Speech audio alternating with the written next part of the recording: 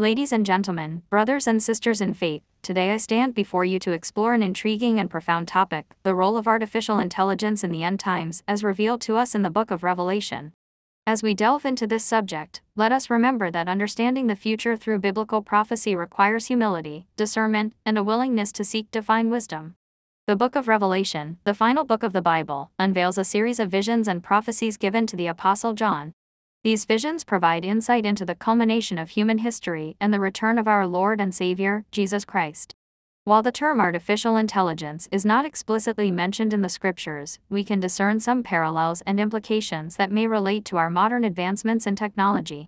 In Revelation 13:14-15, we encounter a fascinating prophecy that involves a false prophet, creating an image of the beast and giving it breath, so that it may speak and cause all who refuse to worship it to be killed. This image, animated and given the ability to speak, could be seen as an early representation of artificial intelligence, a human-created entity with a semblance of life and intelligence.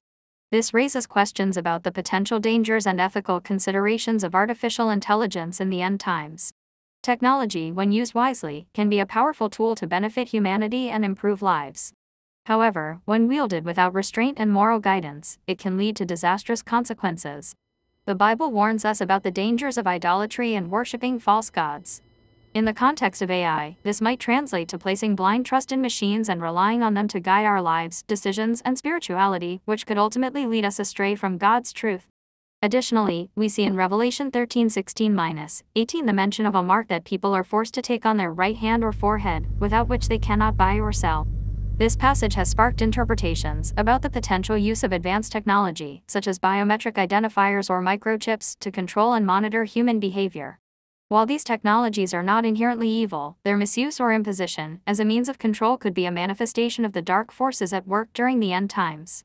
As we contemplate the role of artificial intelligence in the end times, we must remember that technology itself is neutral. It is the intentions and actions of humans that give it meaning and purpose.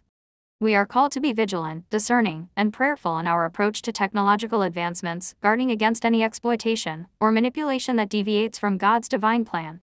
In conclusion, the book of Revelation provides us with glimpses of what the end times may hold, and while it does not specifically mention artificial intelligence, it does caution us about the dangers of misplaced trust and the misuse of technology. As believers, let us remain rooted in our faith, seeking divine guidance and discernment in the face of technological advancements.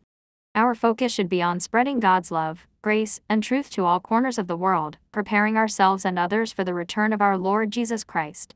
May we find peace and assurance in God's promises, knowing that He is sovereign over all, and through faith in Christ, we shall overcome the trials and tribulations that may come our way. Let us walk in the light of His Word, shining as beacons of hope and truth in a world that is ever changing. Amen.